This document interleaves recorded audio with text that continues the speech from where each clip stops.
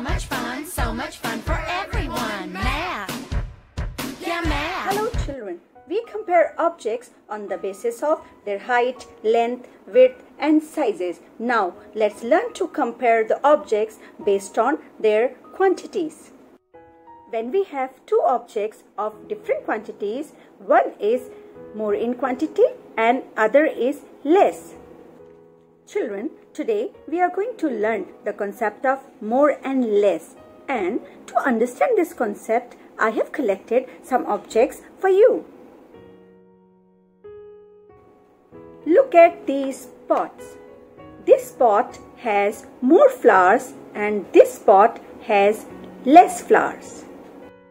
The candies in the left jar are more, while the candies in the right jar are less.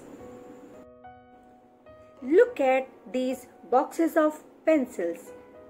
This box has more pencils and this box has less pencils. The water in the left glass is more, while the water in the right glass is less. Let's learn the concept of more and less by doing it. So, here we go. Children, I have few spoons. One group and this is another group. Let's see how many spoons do we have in this group. 1, 2, 3, 4, 5, 6, 7. This group is having 7 spoons. Now, let's see how many spoons do we have in another group. 1, 2, 3, 4. This group is having 4 spoons. Now, can you please tell me which group has more and think and tell me. As you can see, 7 is more than 4. So this group is having more spoons and this group is having less spoons. Here I have some sketch pens.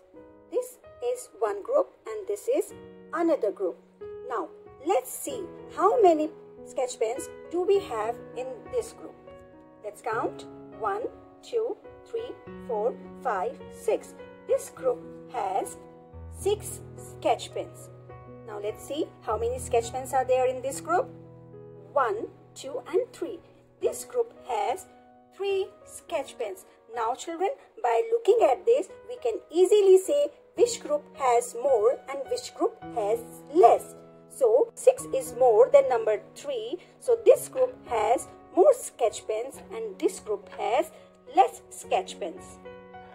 That's all for today.